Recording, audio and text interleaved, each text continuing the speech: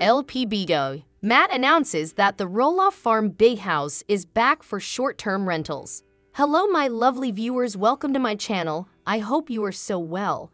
If you like this video, so don't forget to subscribe my channel.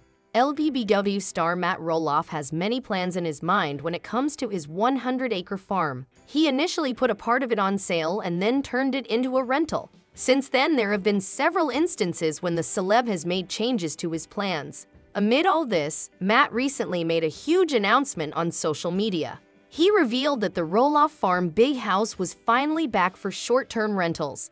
Matt further made some shocking revelations and surprised his viewers with this new turn. Roloff Farm and its fate have always been controversial matters on the LPBW show. It ended up becoming the reason for the family's disintegration, which changed the dynamics of the franchise. Amid all this, Matt recently took to Instagram and shared a picture of his big house and made a huge announcement.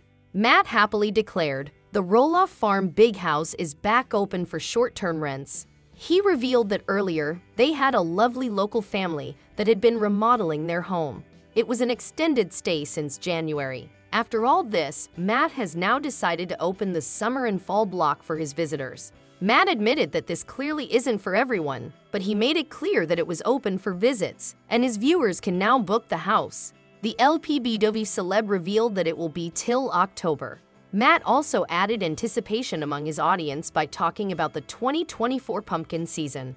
He confirmed that the event was being planned now. He added, "Festival opens Friday, October 4th. Matt then praised his house and revealed that it could accommodate 16 people.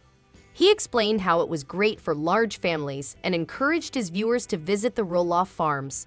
LPBW star Matt Roloff, accompanied by Jacob and his family, is currently living on the Roloff Farms. All of the rest of the members have left their family property and started a new life. However, when fans see the picture of the big house, they ask Matt to give it to Zach. Several viewers took to the comment section and wondered why he wasn't passing it to his son.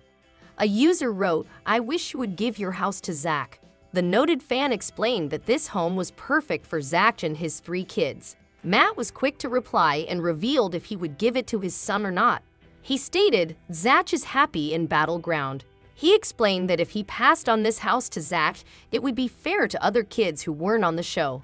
This came after Matt revealed that all of his property would go to Amy after he died. He explained that this would only be the way to sort things out, or else everything would become complicated. Apparently, this was Caryn's idea, as she didn't want to take anything away from the people who have spent years building it and making it look like what it is today. Keep coming back to Affable America for the latest LPBWT.